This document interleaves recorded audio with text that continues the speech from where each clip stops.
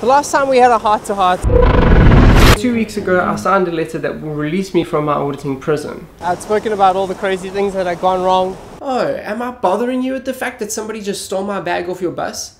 That was 3 months ago.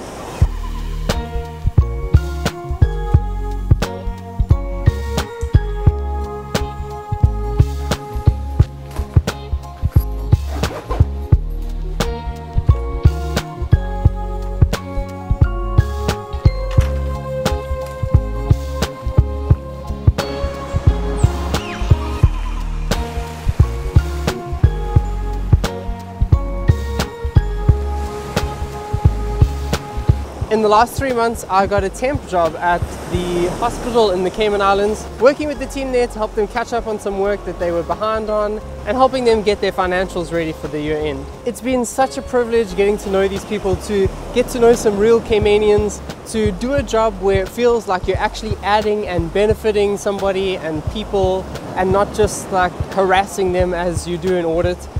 This was a job that I actually got to do something and see a difference. I got to do something and know that, hey, without these admin people, without this system, there would be no hospital. And therefore, just as much as doctors are saving lives, indirectly we're saving lives too.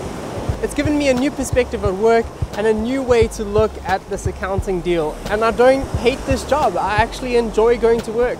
And I think leaving the last job and having the insecurity of not having a job has made me really appreciate having a job. So my time there as a temp is up, but the good news is I've found a new contract, which means I will not be leaving the island, and hopefully I'll be able to make an impact and enjoy my job just as much, if not more, as what I have for the last 3 months. I'm pretty excited to see what God's going to do next. This has been a huge faith test for me in just trusting God and holding on to that.